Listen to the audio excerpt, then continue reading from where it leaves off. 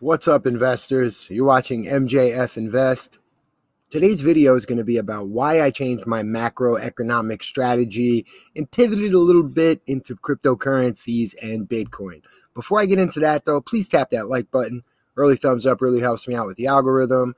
If you're new to the channel, make sure you subscribe. This is a channel where I'm looking for the best opportunities across the stock market and cryptocurrency space. But this is not financial advice, and I'm not a financial advisor. So it's ultimately your decision whether you want to buy any of the stocks or cryptocurrencies I talk about on my channel. And the fastest way for any channel to grow is to have an interactive audience. So if you find anything of value in this content, make sure you leave a comment. I'd really appreciate it. So lately, I've been talking quite a bit about Bitcoin and some other cryptocurrencies, some altcoins that I really like. Make no mistake about it, altcoins are speculative. I'm not necessarily extremely bullish or confident in many of them. So certainly be careful with any crypto assets. I'm a Bitcoin bull. I'm very comfortable with my position there, and I've been talking about that quite a bit on my channel lately. Some of the members of the audience that have been here for a little bit longer have gotten used to stock videos and research videos. But my message all along has been: do your due diligence and follow the information. I wanted to make a video really to just kind of point out what I was looking at that made me change up my macroeconomic strategy. I still am bullish on stocks long term. It's not like I think the stock market's going anywhere. But I'm not necessarily bullish on anything that's relying on future fiat cash flows. So first of all, right up on the screen right now is the CPI, which is the Consumer Price Index. 2% a year is really what's healthy for inflation. That's what's to be expected. We've been talking lately, though, and I said, what is 2%, though? Like the CPI says, a basket of goods and services has gone up 2%, and that's healthy and that's fine. But if you look around, right, the value of homes, college educations, basically anything of value, lumber, right, basically every commodity under the sun, except for gold, ironically, has gone up exponentially in the last 12 months. So, I don't necessarily think that CPI is the best indicator on inflation. And I believe that this is just the beginning. I believe that we're really going to face an inflationary period. For this reason, up on the screen, I just switched charts, and shout out to fred.stlouisfed.org. This is the Federal Reserve economic data. So if you just put Fred charts in the Google search engine, you could see they have a whole bunch of graphs and charts across the treasury bonds, interest rates, the M1, the M2, basically any economic data that you want to get your hands on, you could find right there on this website. So this is a great website, and shout out to these guys. And I wanted to point this out. This is the M2 money stock chart. And the M2 is basically all the money, the M1, the money in circulation, plus the money that's in bank accounts and money market funds, stocks and securities, pretty much. And if you look, this has been on a pretty, steady increase right up until here, which is ironically March 2020. And then you see a huge spike, a huge gap up, right? And it's consistent upwards. So this is right when we started printing. So there's more money now in bank accounts and savings and stocks than ever before, and at a crazy pace, right? If we do face inflation, you could bet your bottom dollar that this chart won't look like this. This will start to come down here, which will further accelerate the inflation, right? Does that make sense? We printed so much money last year. We're continuously printing money. And this could also indicate right now that stocks could be a little bit inflated.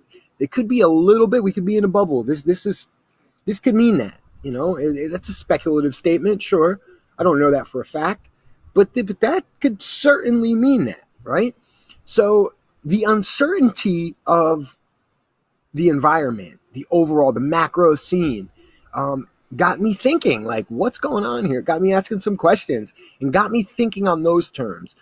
So when I started to look a little further into it, keep this in mind as well. Look, an inverted curve is an abnormal phenomenon in which yields on the short-term bonds become higher than those on the long-term ones. When investors demand more return in the short term than in the long term, they think the economy is headed for a recession. Okay, so think about that for just a second. And if you take a look here, this is the latest inverted yield curve. Was right here last March. Before every recession / depression or hard economic time, this has happened. So the most recent yield curve inversion could certainly point me in the direction that a possible recession is taking place, or could be near. We are banking on technology to be deflationary, which it always has been in the past. And I agree. I totally agree. I love investing in innovation. I love learning about innovation and technology. And technology historically has been deflationary. But I also could propose the question that this is a lot of uncertainty, the things that I'm talking about right now, right? As well as when you throw it into the mix as well, some of the technologies that are coming out are job takers. The AI and robotics revolution is going to take away a lot of middle income jobs, a lot. I love Tesla, right? I'm a Tesla boy. I talk about Tesla all the time on my channel. But what are robo-taxis and self-driving semi-automatic trucks going to do? They're going to take a lot of jobs away is what they're going to do, right? The number one job in the United States for an on-college educated male is a truck driver. So when Tesla or Waymo or whatever company comes with autonomous driving, what are those truck drivers going to do, right? And we're not that far away from it. We're a couple of years away from it.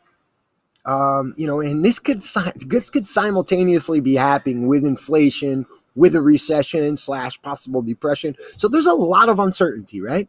And of course I'm speculating. What do I know? I'm not trying to promote that the sky is falling down or an apocalyptic, type event. But, I don't trust these people, and I did pretty well in 2020 in the stock market, sure.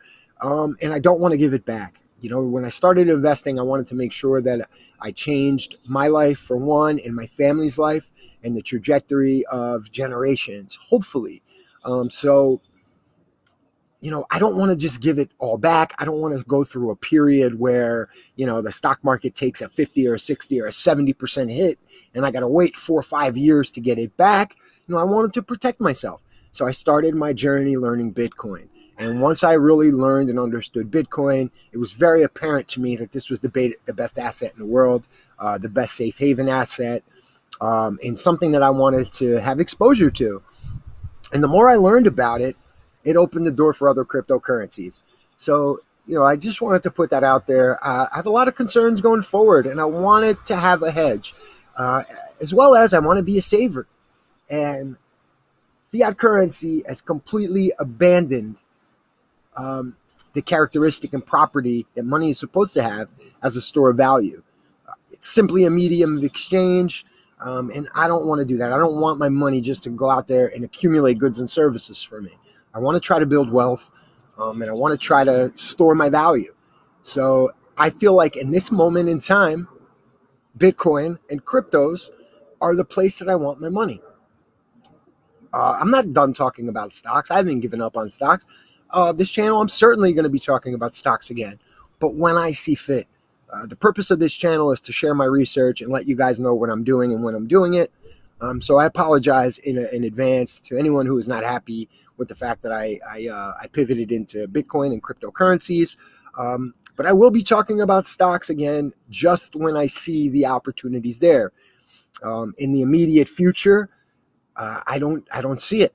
I just don't see it. There's a lot of questions that I want answered before I put any money back into the stock market.